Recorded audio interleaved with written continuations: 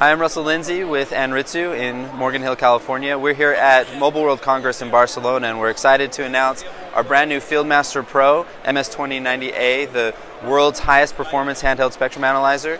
What we're demonstrating here today is we have a real 5G NR signal coming in through a signal generator. This is at 3.5 gigahertz. We're showing a channel power measurement in a gated sweep so that we're looking at the downlink only.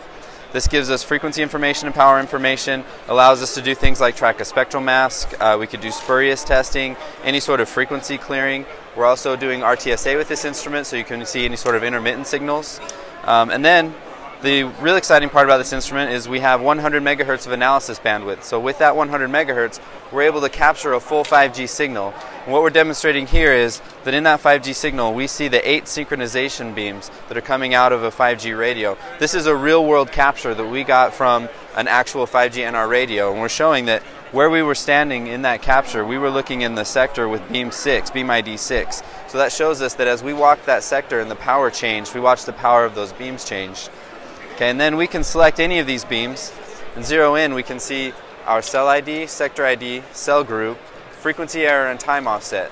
We can also see of that beam the RSRP, RSRQ, and SINAR, and any information on the different components of the SSB for EVM, so we can see our modulation quality. So we have the PSS, SSS, PBCH, and DMRS.